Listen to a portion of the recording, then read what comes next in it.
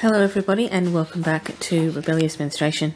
This is what I took with me when I went camping or hiking. That video's been posted, so at least some of the footage. So this is my pack. It's a Deuter pack and it is a 65 litre. On the outside of the pack I have my cup attached with this paracord.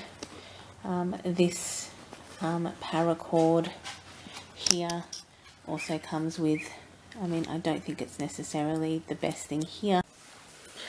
Hello everybody and welcome back to Rebellious Menstruation. Today we're looking at the scrubber. Founded in 2010 by Australian Ash Newland while hiking Africa's Mount Kilimanjaro. Hiking, especially to areas that have limited resources in laundry facilities, Hello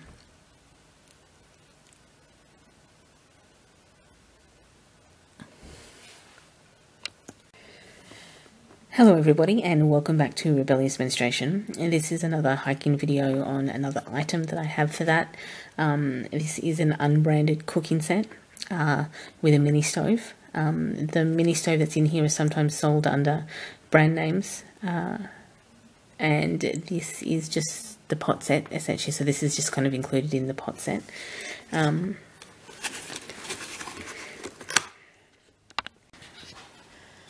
everybody and hello everybody and welcome back. Hi everybody and welcome back to Rebellious Menstruation. This video is on my hiking bag and when I took hiking. I have posted the video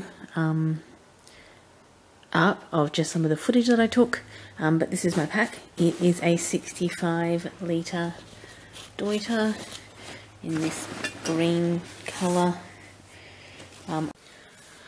Hello everybody and welcome back to Rebellious Menstruation. Today we're looking at the scrubber. It was founded in 2010 by Australian Ash Newland, and he was inspired while hiking Africa's Mount Kilimanjaro. Hiking, especially to areas that have limited resource in laundry facilities, made him realise that he needed to take something with him.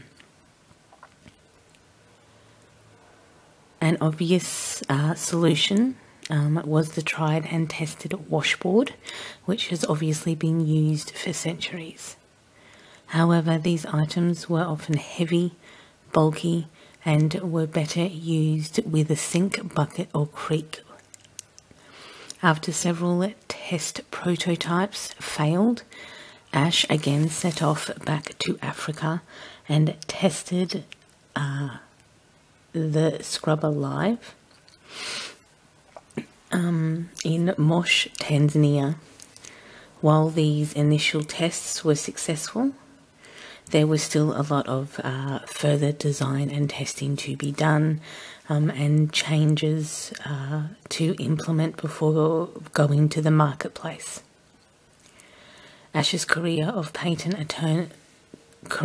a patent attorney came in handy when filing for design, licensing, and intellectual property and patents. So all of these, things evolved to Ash creating the Calibri 8 Pty Ltd company, and eventually Ash realised quitting his job in 2011 was best as he could focus on the scrubber.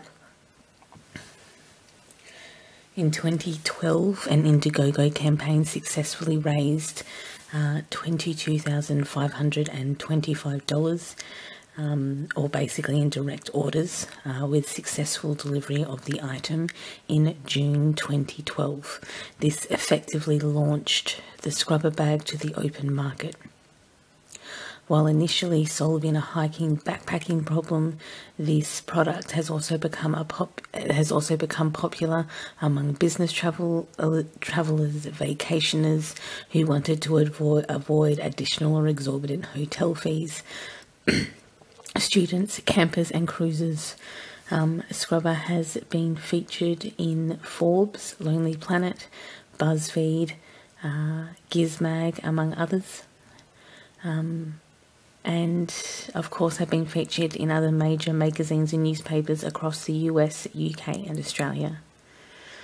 Ash also appeared on Australia's Shark Tank in 2015,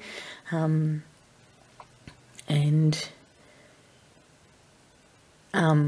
all three investors on the panel seeked to support this company.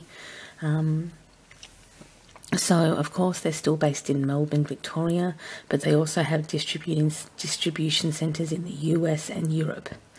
The key to this scrubber is an internal flexible washboard that provides the agitation essential to the scrubber bag. Essentially, the scrubber bag uses microbial and hydrolysis resistant polymer TPU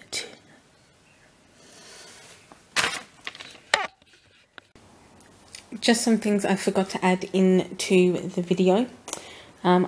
Another thing I have and take with me is this